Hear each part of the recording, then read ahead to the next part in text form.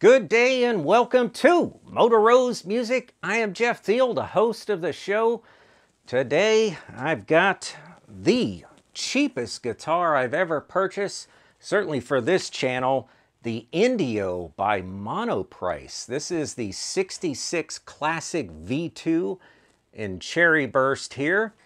And yeah, there's no mistake here. This is meant to look like kind of like a Les Paul Jr., Les Paul Classic.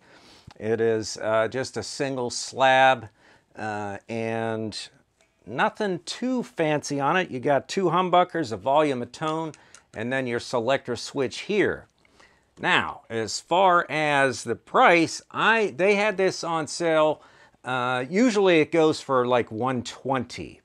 And they had a certain percentage, probably like 10–15%, and I got it for $95.19, which includes a gig bag, and I'll get to that in a second. Currently, as of, what is this, the 29th, I believe, or the 28th of May, as I'm filming this, this is on sale for $90.99. with said gig bag. Damn, I got screwed again. Damn, lost like almost $5 on that deal. Dang, should have waited. Anyways, all kidding aside, this is made with a maple neck. It has a rosewood fingerboard. I think it's probably definitely a plastic nut here. It didn't really say that I could see. You've got block inlays here, the old trapezoids. It is a poplar body is what they're making these out of. I think they used to use basswood, but this is poplar. Bolt-on neck.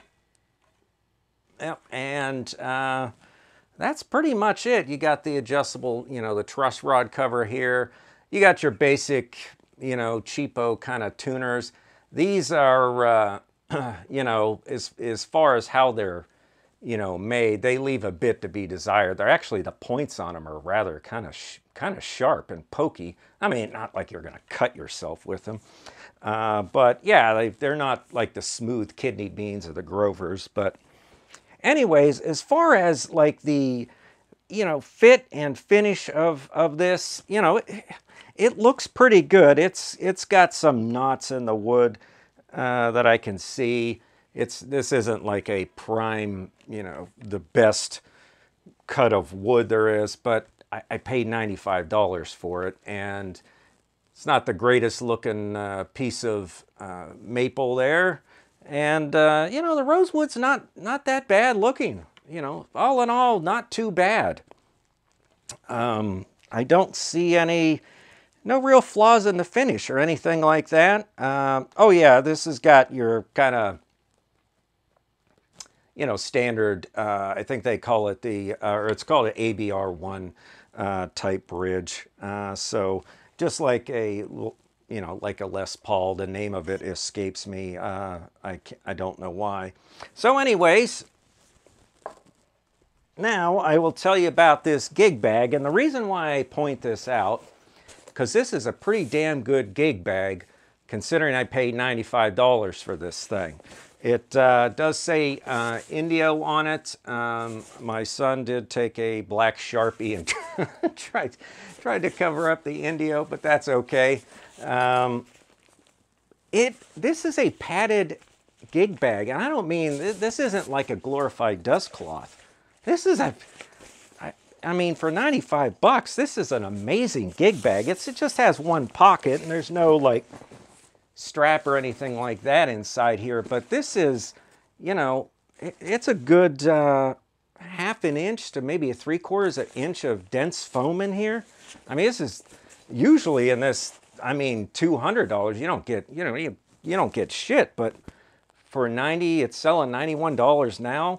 I would definitely, if you're somebody that wants to get into modding guitars and you don't want to start right away with hundreds of dollars, man, get this thing. Worst, if you screw up the guitar, you still got a decent gig bag to store a guitar in. I mean, you could take this places. I would take this, put like my Les Paul in it if I wanted to bring my Les Paul somewhere, but I didn't want to advertise. I had a you know, a nice Gibson Les Paul case in that, shoot, I'd use this thing. I mean, you're not going to mail anything in that, but not bad. I will say on the quality front, let me jump back here.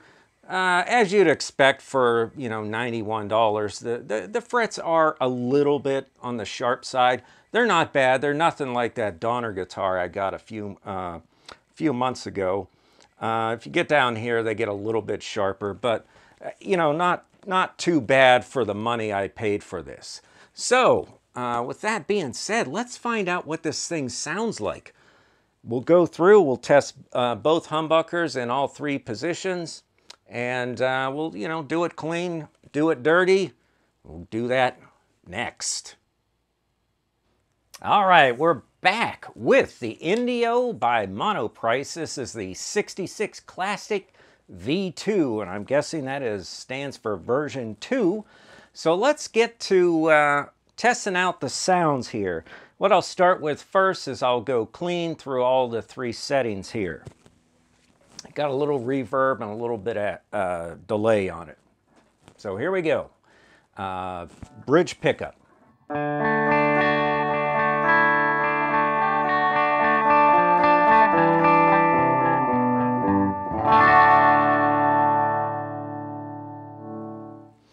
Do like the knobs on this. This is your kind of your traditional kind of Les Paul Jr. Type knob here. So let's go to the middle position, both pickups together.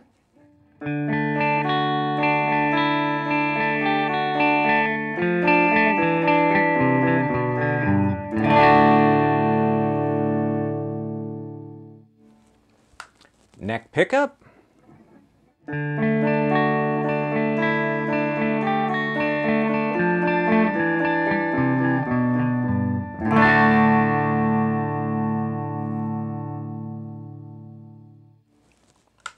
Pretty good. You know, not bad for $91 guitar, right? So what I'm going to do is I'll flip back between like a tube screamer, like an overdrive, and then into a distortion pedal. So here we go. Here is some overdrive.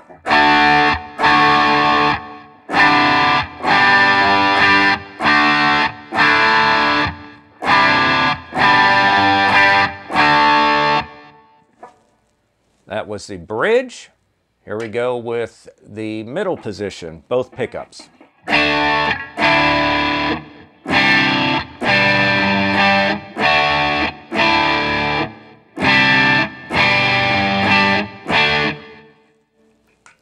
Now the neck pickup.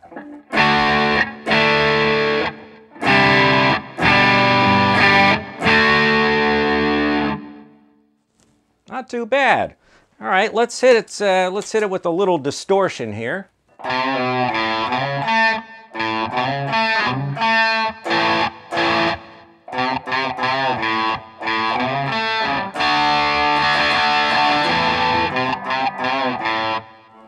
See if I can get away with that. All right, now let's try in the middle position.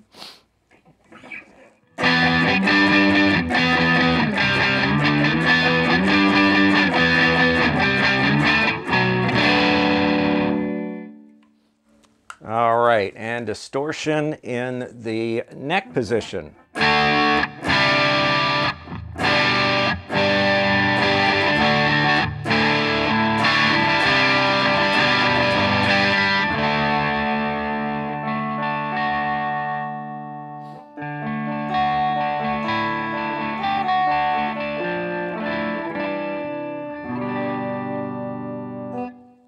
Does clean up pretty nice there, not too bad.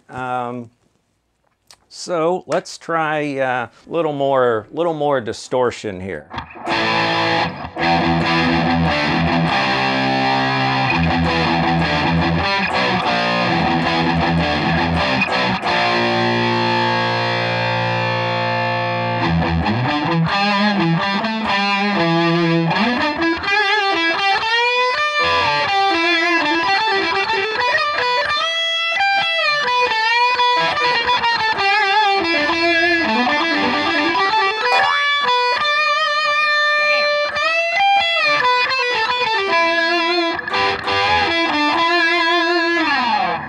Ah, well, damn it. I fudged up. Oh, well.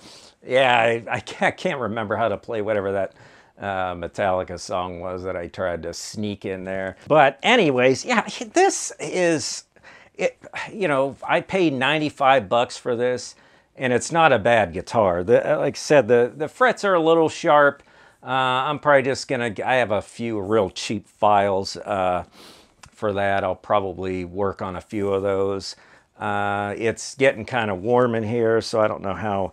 I heard it kind of going out of tune a little bit. I may need to adjust the neck. I have done nothing to this guitar as of yet, other than tune it up and stretch the strings out a little bit.